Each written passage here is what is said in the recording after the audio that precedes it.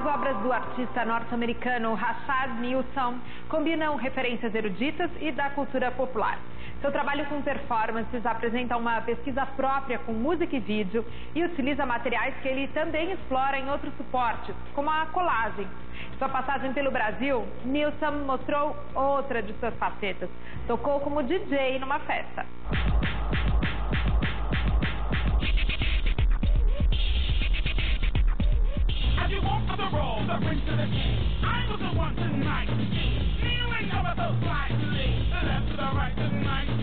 I have so many references. I don't know if there's a main reference, but if I had to say one, it would be the community of people around me.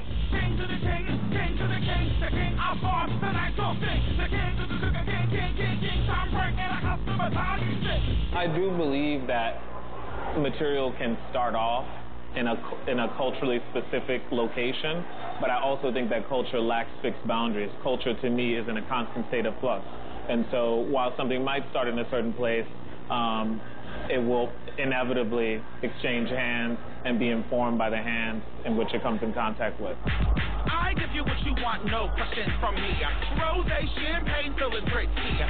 All my work is interconnected. A lot of the collage works reference past performances. A lot of the performances reference the videos and vice versa. So they're always sort of informing each other.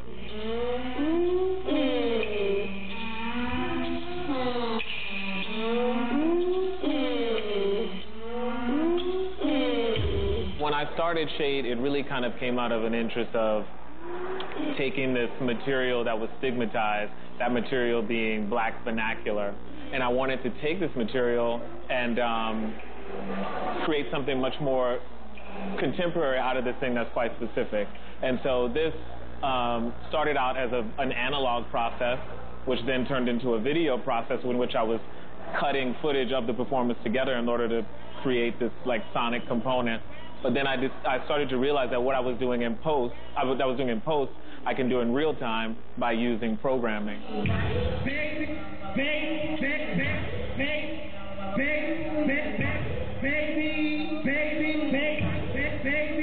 In my early days of living in New York, like DJing was a way to survive, but then also being of the hip-hop generation, I think, you know, that culture has definitely had a huge influence on me. I think sort of DJ culture, the whole notion of remixing or sampling is very akin to the whole notion of making collage, which is essentially doing the same thing but with material.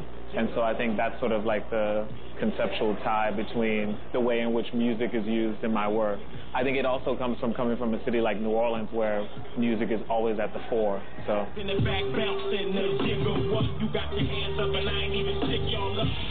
I would say one of the immediate things that comes to mind is jazz, you know, coming from the birthplace of jazz and improvisation being one of the key elements of jazz. That's sort of definitely behind a lot of the performance work that I do. There's always this sort of sense of improvisation. There's a structure, but there's always this sort of surprise at the same time.